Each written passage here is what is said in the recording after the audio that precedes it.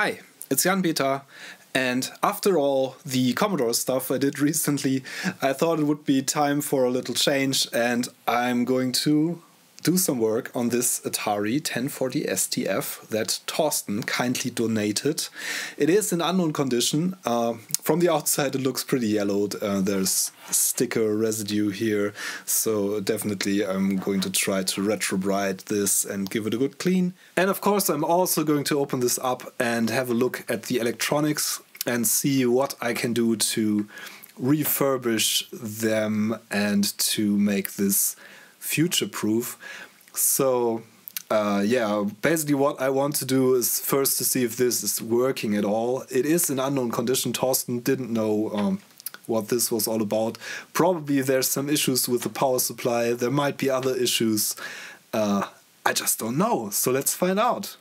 So the very first thing obviously is to take this apart and have a look inside. These are pretty heavy compared to the Amiga 500. They are very much the same size. I think the Amiga is a bit longer, but this is very close to the Amiga proportions. Only that this has an internal power supply, which makes this a lot heavier than the Amiga. Okay, so I think I have to remove the screws around the perimeter. These are probably for holding the drive in place, I would guess. Let's see. Okay, I think it's time for a quick word from my sponsor. This video was kindly sponsored by PCBWay, and at the moment at PCBWay there's the November and December shopping festival going on with all kinds of nifty little coupons and special deals and stuff like that. So if you are interested, I recommend checking that out. It is linked in the description. I've never worked on one of these before, so please excuse me. I'm an absolute Atari noob. The only thing I ever worked on from the ST series is the Mega ST that I did a restoration of, and I have some plans for that too in the future still. But I haven't worked on a classic ST yet.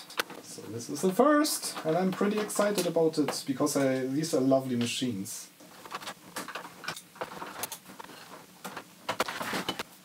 Okay, let's see. Okay, there we go. That wasn't too bad.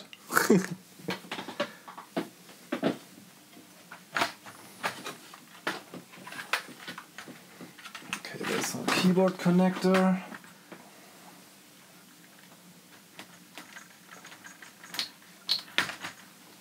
Oh, okay. So here we are inside. The first thing that immediately catches my attention is this massive amount of 4256 RAM chips, which is, of course, the 1 MB RAM. And yeah, it's similar as on the old early revisions of the Amiga 500. Half of this is 512K, and this is another 512K. On the early Amiga 500s, you had half the amount of chips on the board and the other half in the RAM expansion, obviously. So yeah, this is pretty interesting actually. Looks massive, but it's very cleanly laid out as the Ataris are. This is our power supply section. This has some problems usually because they are not very high quality. This is a token one. Yeah, mostly this looks better than I expected. There's no massive corrosion or anything going on, or any dirt really. There's a bit of dust back here, but not much, nothing much to worry about actually. So I think I'll give this a closer inspection. Maybe then I just try to power this on. Okay, here's one little thing concerning the case. This is where the screw comes through.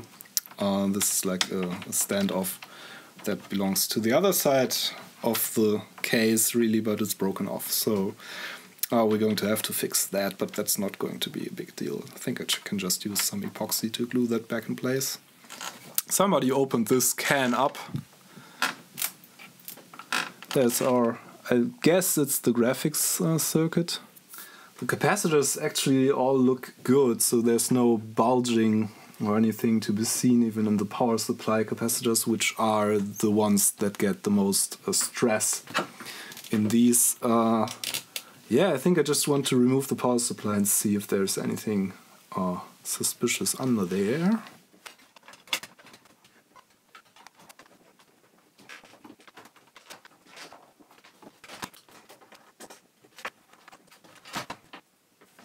So I have to remove the disk drive because the it's screwed in through the PCB actually.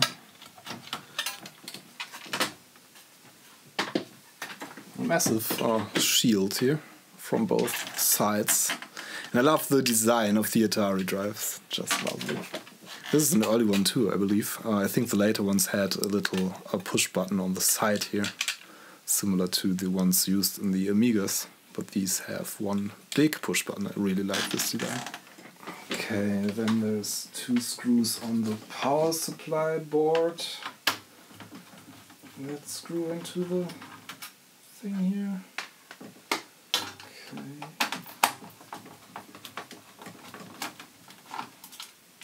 And then we should be able to take it all out, I guess.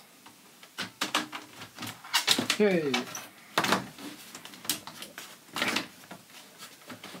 Wow, okay. This is heavy because of the power supply there.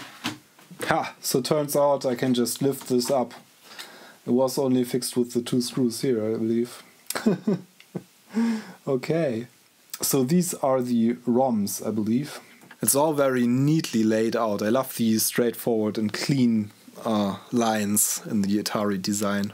So I love how everything is aligned in straight lines and it looks very tidy.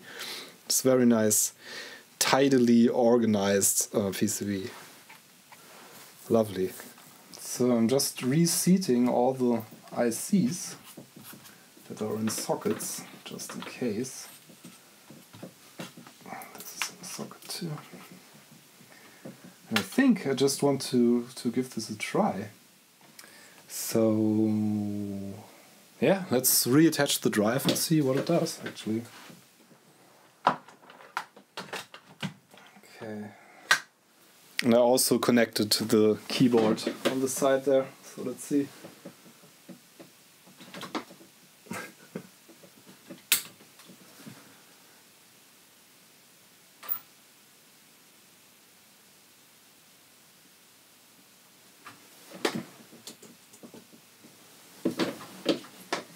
Okay, giving me a straight 50 Hz signal, no smoke.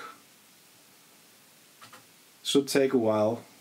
Looking for a boot disk, I think. Hey, there we are. Okay, so we got a working Atari ST. Picture quality looks neat. What I noticed while this was booting up is that the screen brightness changed slightly each time the drive was accessed.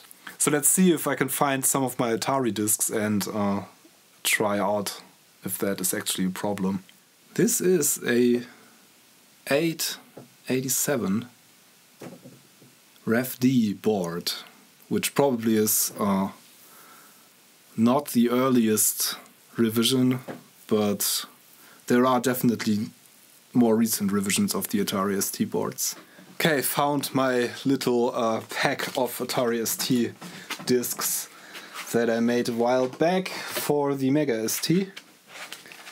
And there's a sysinfo disk. Let's try that, I guess. But let me connect a mouse. Interestingly, the mouse and joystick connectors are on the keyboard PCB. And these are slightly bent and broken. I don't know if you can see that, but the this is, I think, is pretty classical fault. But it fits the mouse fine. It's going to work. Oh, and Thorsten also provided a suitable mouse, which is pretty nice.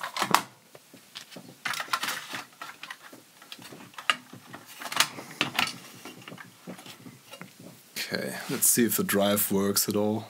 This should now boot up a lot quicker in theory, at least. with the disk in place. If the drive works. At least it's trying to read. Yeah. And the screen flickers a tiny little bit every time the drive tries to access something. Okay, we don't have the disk, I think. Okay, maybe I just connected the mouse to the wrong port. Okay, so here's what we get. And I actually had the wrong mouse port. For the Atari, the system, the TOS is in the ROM, so you get this screen no matter whether the disk drive works or not. Let's just try to access it. Oh, the mouse needs some good cleaning. And it's the German version. Floppy A antwortet nicht. Bitte überprüfen und eine Disk einlegen. Floppy A is not answering. Please check and insert a disk. We have a disk inserted, so it's probably the disk drive is a bit needs some love. Let's put it that way. So okay, we have kind of a working Atari ST, which is great, but it definitely needs some love. So let's go. So the first thing I really want to do is to replace the power supply with something more reliable, and that might just fix our disk drive problem as well, because we saw the screen brightness flicker when the disk drive moved, the head or the motor moved in the disk drive. That's not a good sign. It might just be that the 12 volts, or I don't think the 5 volts is bad in the power supply, because that's the main power line that feeds all the ICs and stuff. I think the 12 volts is for the motors in the disk drive, so that might be broken, and might also feed the graphics circuitry. I don't know. That would be some kind of explanation for the screen getting dimmer while the drive tries to access the disk. So I want to have another power supply, and I think I know where I can look for one.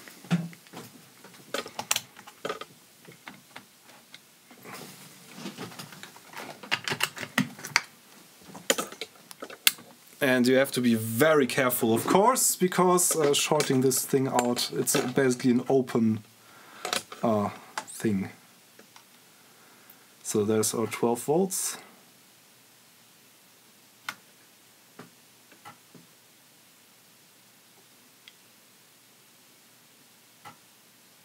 That's rock stable, actually.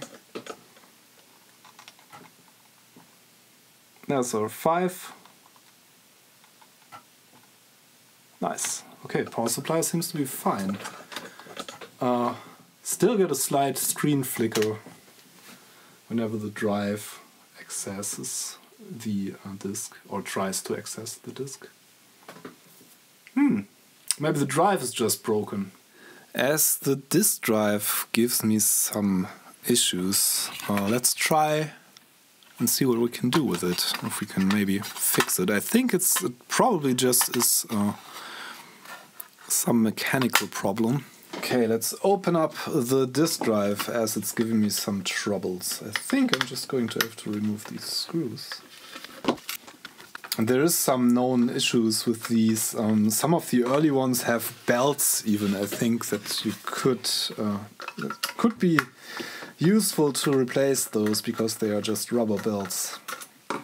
And those don't age very well. This machine is from 1987, as we've seen on the mainboard, so yeah, it's been a while. Let's see.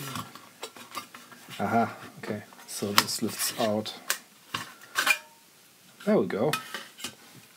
Okay, there's no belt. That's a lot of capacitors, so that could give me some issues. These don't appear to be bulging or anything. Very funny that the two boards are completely different. This is a single-sided PCB, the brown one, and the green one is a double-sided one, I believe. And yeah, it's pretty interesting. This is like the motor. There's some glue on the motor there. Maybe to weight it. Don't know why they did that. Oh, it's because, okay, that's the sensor. That's the Hall sensor. So this determines the speed, and this is the little magnet, I believe. Probably. Yeah, it looks like a little magnet. That's pretty crude. That's just glued on there, okay. Didn't see something quite like that before. And it says okay. It might not be, but let's see if we can move the top part too. There we go. Okay. This looks pretty clean. There's our read-write head down there, or one of the heads. There are two heads, of course. One is on this flap and the other one is on the bottom there. That looks really clean. It seems to have been cleaned, but I'm going to clean it again just in case. And also the rail that the read-write head travels on seems to have been lubricated not too long ago. But yeah, I'm just going to see if that helps anything. Just using a Q-tip and some isopropanol and just gently wiping the heads here. Okay, now I'm just cleaning off the lubricant there. There's a lot of excess. Just going to clean that off. Yeah, that's a bit black. There's some residue there. Maybe I'll try to lubricate it again using my trusty silicone fat, which is like silicone grease. And just use very small amounts of this stuff. Yeah, that moves better already. Okay. So maybe it was a matter of lubricating it. Here's where you want the lubricant to be, on these rails. And you just have to... You can slowly and carefully move the head with your hand. You can just determine where parts are moving by just looking at them and lubricating them. Okay, let's try this again with the drive open, shall we? Let's see. There it moves. Inserting a disc.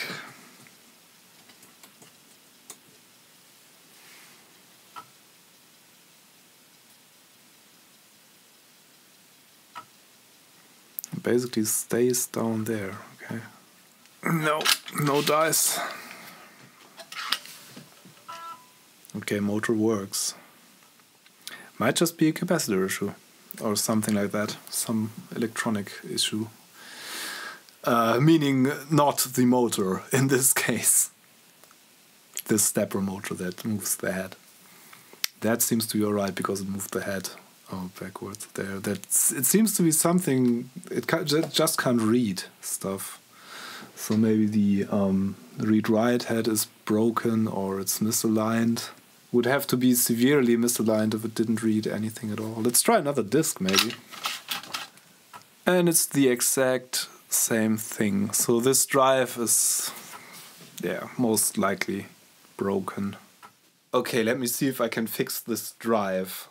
I'll probably end up putting a Gotek disk drive emulator in there anyway, but I kind of wonder if I can fix this anyway.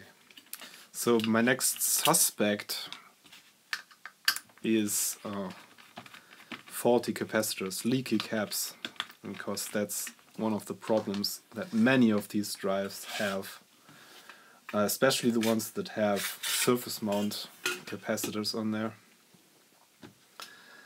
Yeah, this is not going to be easy. I think I can see how I get this board out here. Can't really see how the other one... the other one is screwed in from the top, I believe. Let's try this board, and I think I'm not going to bother if that replacing the capacitors on this board doesn't fix it, I'm not going to bother with this board, I think. There are a lot of capacitors on there that could be responsible for stuff not working correctly, but I believe this is the control logic on here. So this should be the board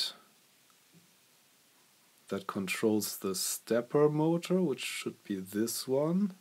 Yeah, probably it's a good idea to have a look at this board first.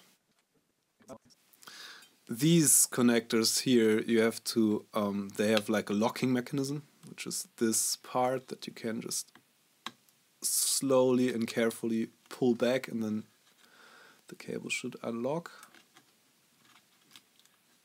I hope. Very carefully pull it out. There we go. Okay, the same with this one here. This is a fiddly business. Now we should have enough leeway to move the whole board out, I guess. It's connected on this connector now, and the rest is loose. Except for the cables. Okay. This should go out like so. Okay, now we should have enough room to work on this. There's our board out. And we now have access, obviously, to the little capacitors on here.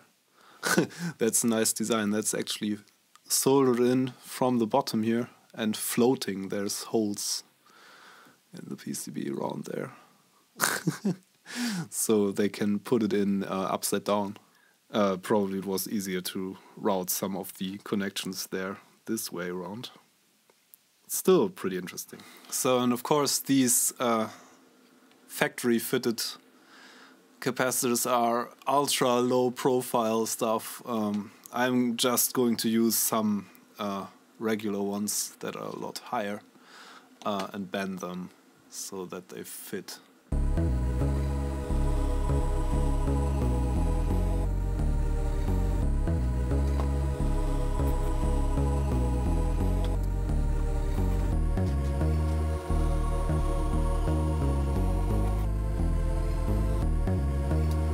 There we go. That's all our capacitors replaced. It doesn't look too bad, I guess, even though they are pretty badly bent, but I think I can get away with this. Now the fun part, the reassembly.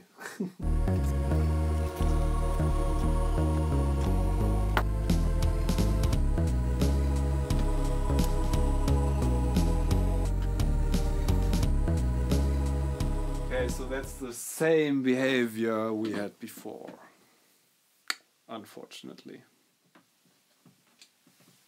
Reset. The drive LED comes on and it tries to read something on startup, so I guess the computer itself tries to talk to the drive and tries to do something. The motor is spinning, but it doesn't find the disk, doesn't see it.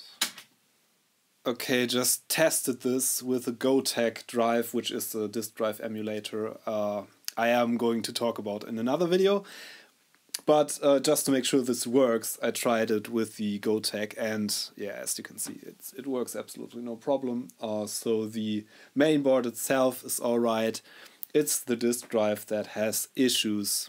So I think I want to give up on the disk drive for now.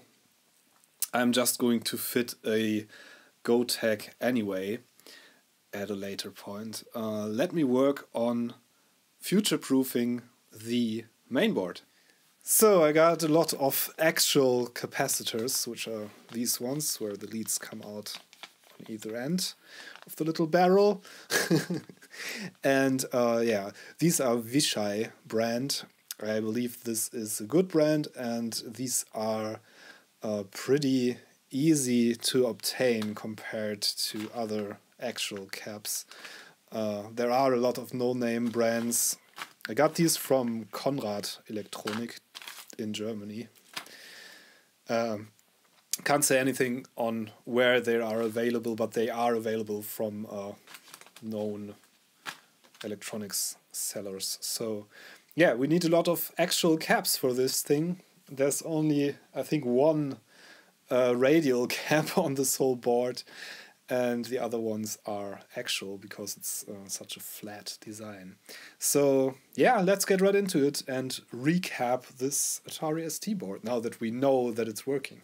Oh, and I'm not going to bother recapping the power supply because these are known to fail quite frequently anyway, and I have other plans for replacing this thing, but I want to replace the capacitors on the board for good measure. Okay, so these plastic standoffs for the disk drive, I think the plastic is just pushed through the holes there and then melted on the other side. Yeah, just broke this one off because I was not careful enough. And I thought they were just stuck in there, like a pressure fit or something. But they are, I think they are like plastic welded to the PCB.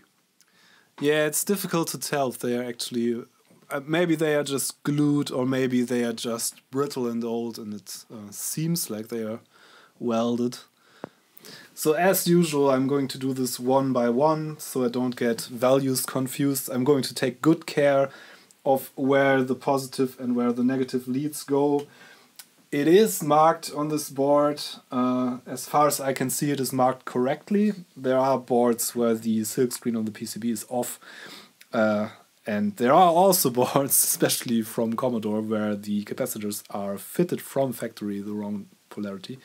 But we don't want to do that in this case, so I'm going to take good care of which direction they face.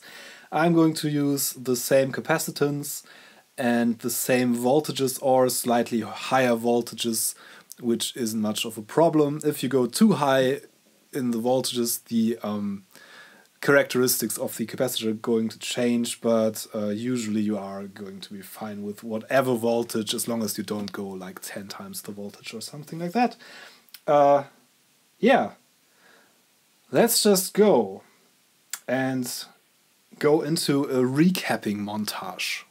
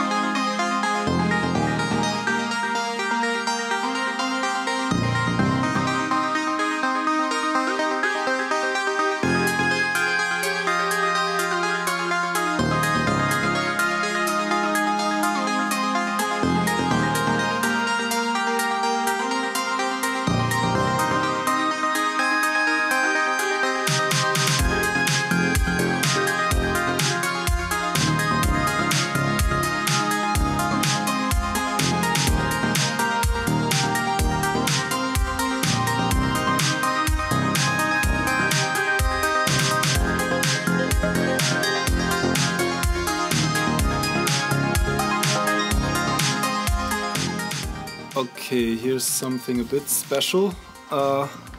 In this position here, C29, there is a 4.7 microfarad capacitor, 35 volts, that says NP, and NP means non-polarized, so we need a bipolar or non-polarized capacitor.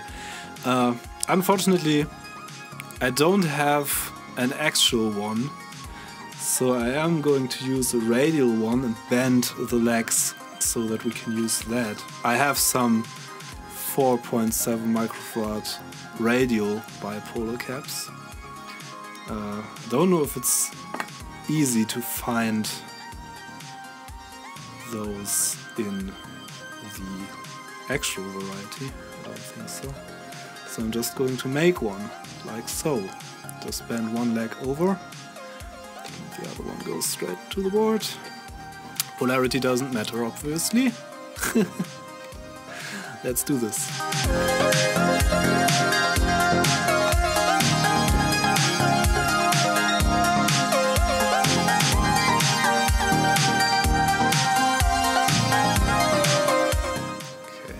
to the treasure chest. And there's 2 capacitors as well. I think there's another bipolar. 4.7 microfarad.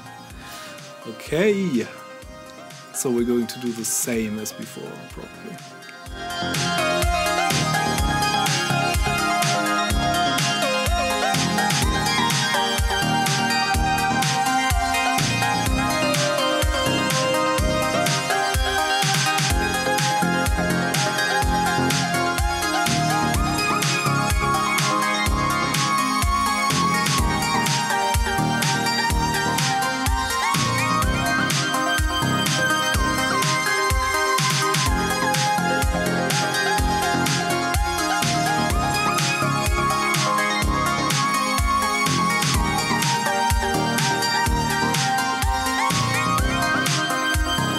Okay, I literally forgot the elephant in the room, which is this large 4700 microfarad one.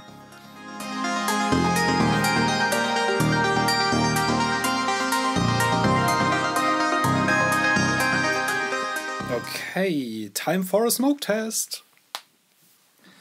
Okay, fingers crossed this still works.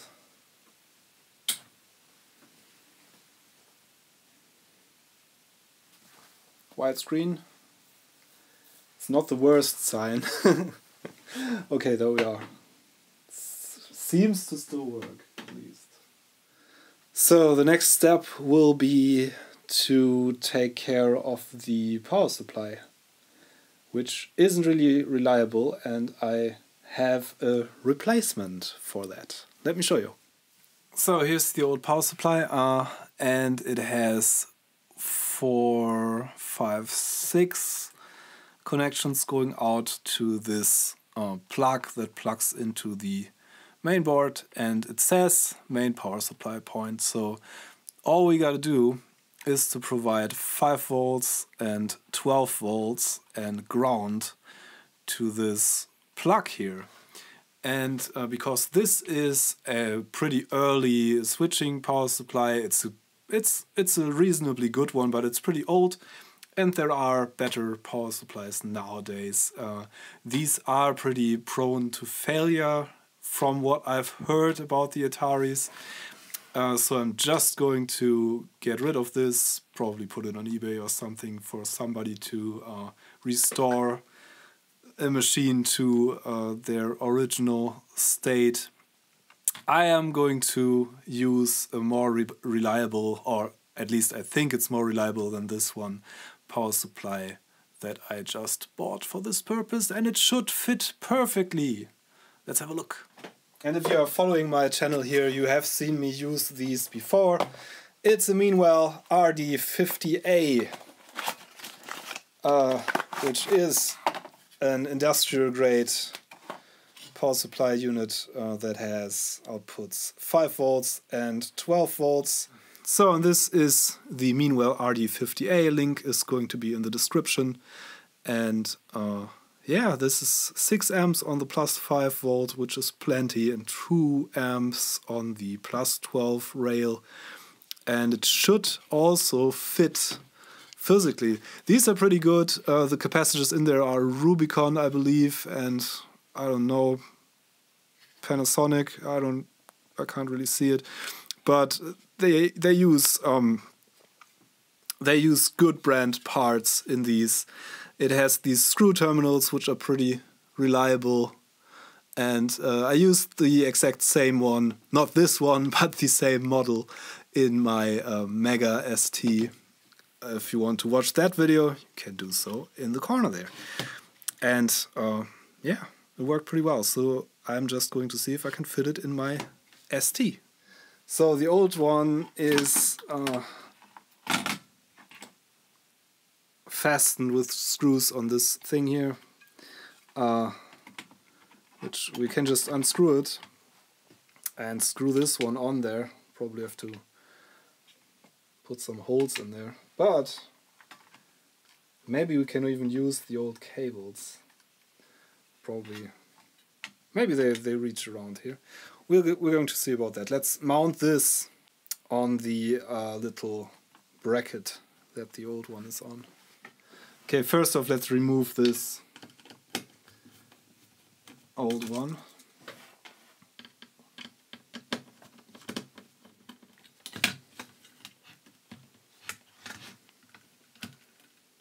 There we go. I think I just want to cut the wires.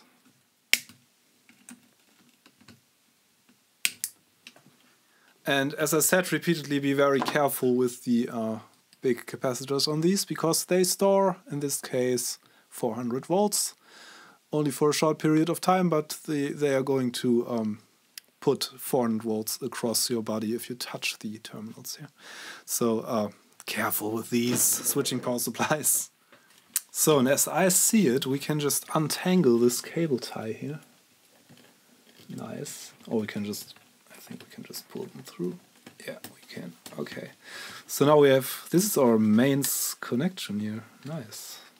We probably want to connect another grounding point there, although the ground is also connected through the case on these.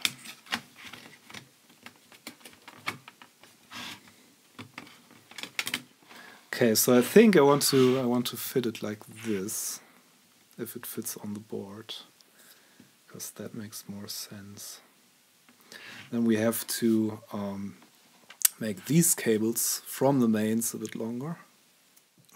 So I think in order to make this fit, we have to Dremel out this corner from the metal casing of the meanwhile power supply, but that's so that the connector fits easily. We could mount it, yeah, but I think it's just reasonable. The most reasonable thing to do would be to cut this corner out of the casing here.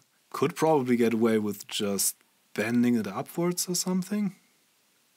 Just make a cut here and bend this and this the same, bend it inwards.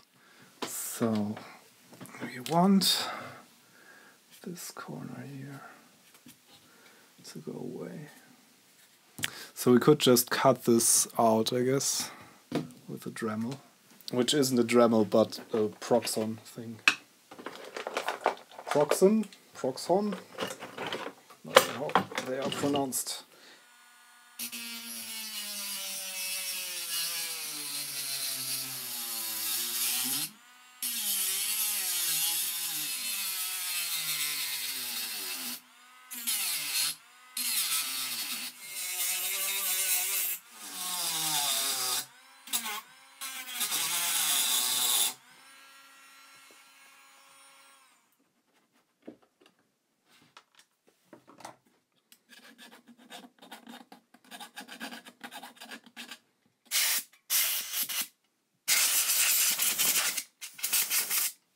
So a bit of work with the file and the Dremel or the Proxon rotary tool, and here we are. Just cut it out so that it matches the cutout that is in the PCB. Doesn't look too bad. And this should fit pretty nicely. I want to quickly test if this fits with the keyboard and in the case.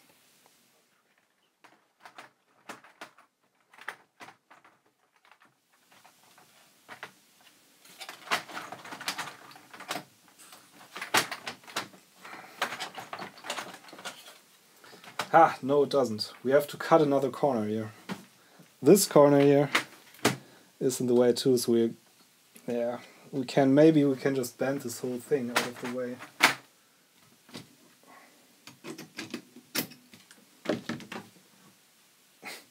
There. That should do it, I guess. Yay, and the keyboard fits. Let's see if we can close the lid on it. This should work. So here's how I want this to sit. Like so, basically. And then we have the connection to the main board right here, which will make these cables a lot shorter. And these have to go, yeah, we're probably going to drive around here or something. That will make sense. And the thing is, we have 2 screw holes on the bottom here. We want to have the 2 screw holes in here, so there's more power tools involved.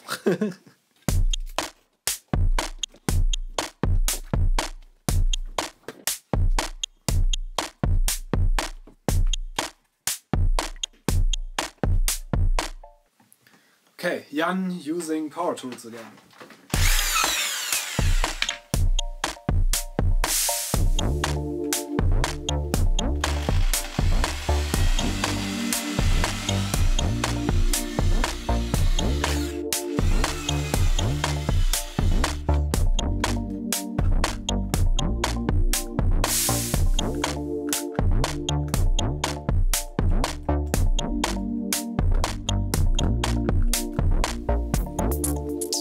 Hey, and the holes line up too. That's a bonus. Okay, nice.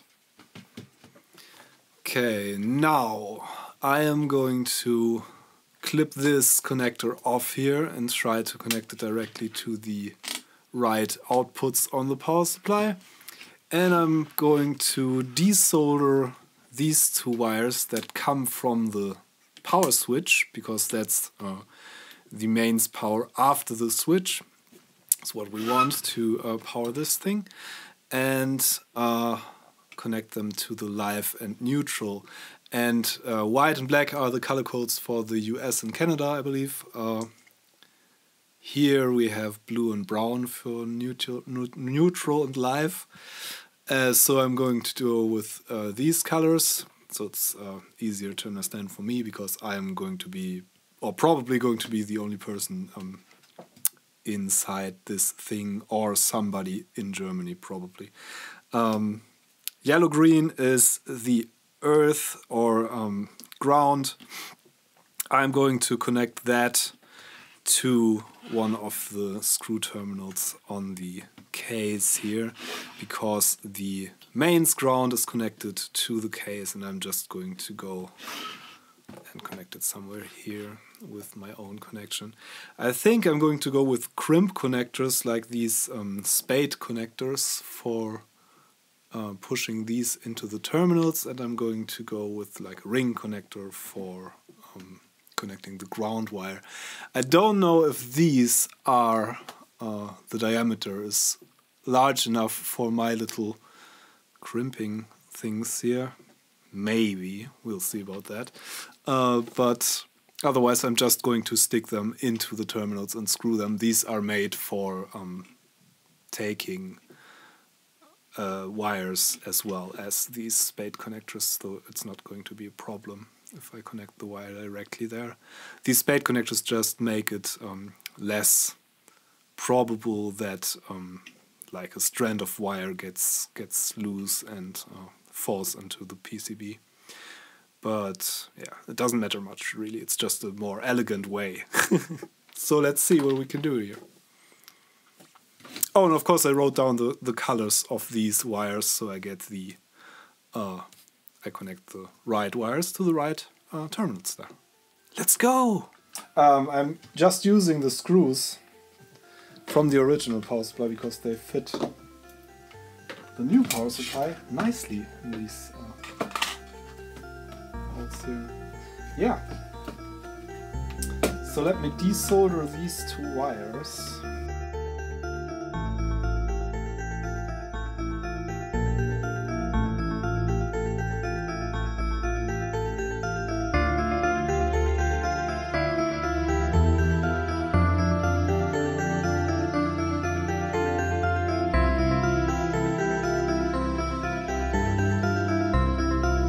So this is the correct orientation. I just checked with the case.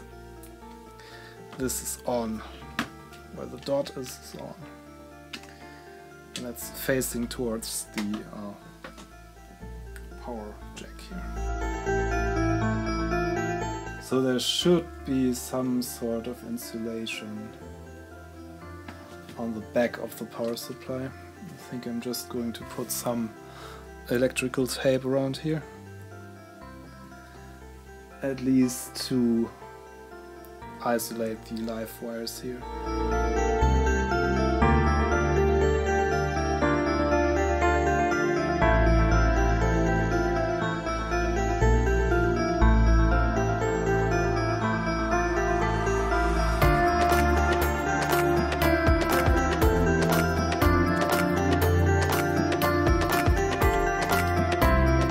So that's our mains connection script. Let's screw this together.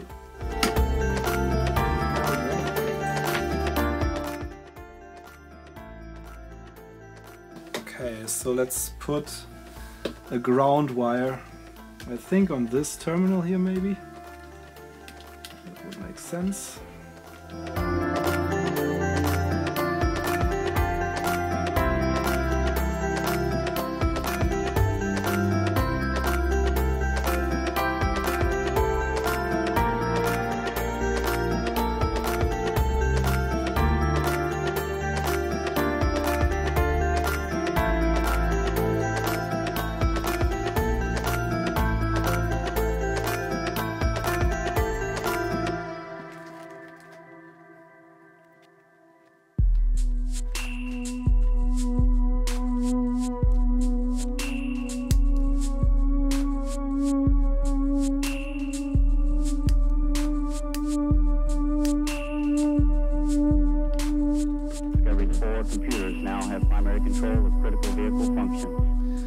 Okay, so it seems like this is going to fit beautifully. The terminal labeled plus V is the plus 12, and we have plus 5 for the red ones. The blue one has to go to the plus V. The black ones I'm just going to connect to the COM terminal, because I think the COM terminals are connected together anyway. So these are definitely connected together. Roger, Tranquility, we copy you on the ground. You got a bunch of guys about to turn blue. We're breathing again. Thanks a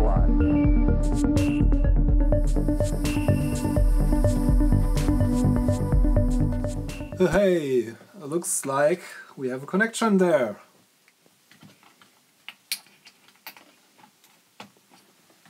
Neat. Works like a charm. Okay. I think I want to measure the 5 volts before I power this thing up, because that's adjustable. But it should be adjusted for 5 volts, I guess. Yeah, I want to check this out of the circuit. Even though this is in this can't really be used without a load, because it's going into recovery mode. And like pumping the voltage on and off. But yeah, we're going to have a measurement of the 5 volts anyway. Okay, let's test this briefly. Don't want to turn this on for too long, because as I said, can't really be done without a load. Let's turn this on.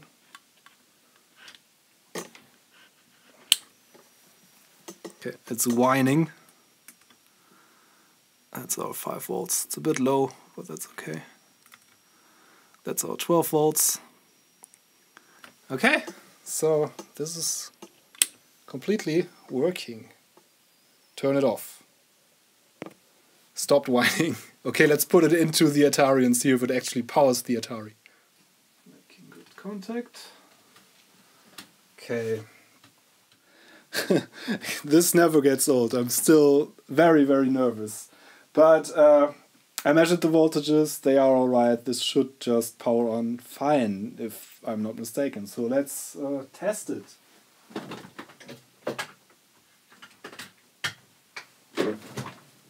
Fingers crossed this actually works. Let's see.